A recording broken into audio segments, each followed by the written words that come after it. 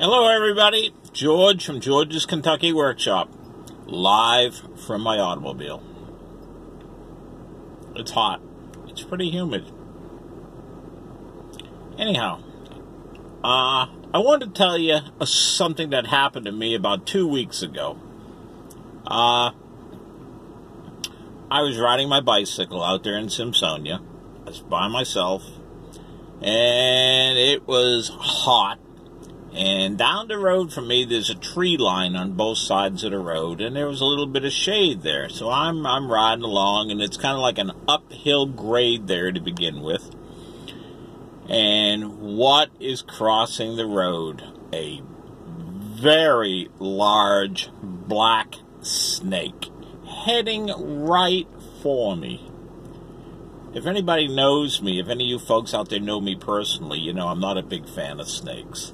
And this snake was a large snake. This snake, it looked like it was 12 foot long. Reality, it was probably 3 to 4 foot long, and he's coming right for me.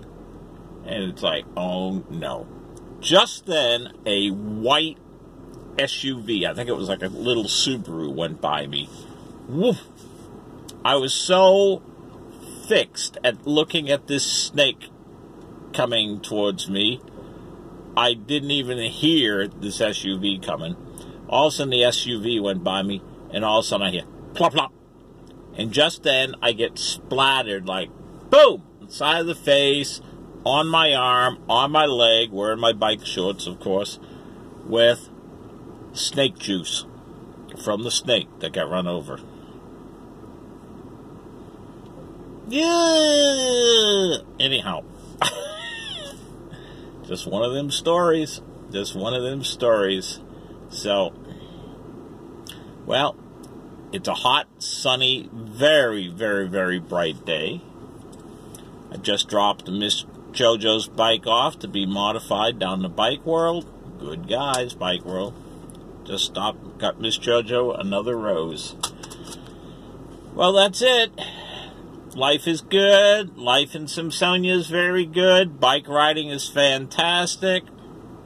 Next time I'm at the shop and Joe's bike is there and my bike is there, I'll show you little upgrades that we've done to both of our bikes.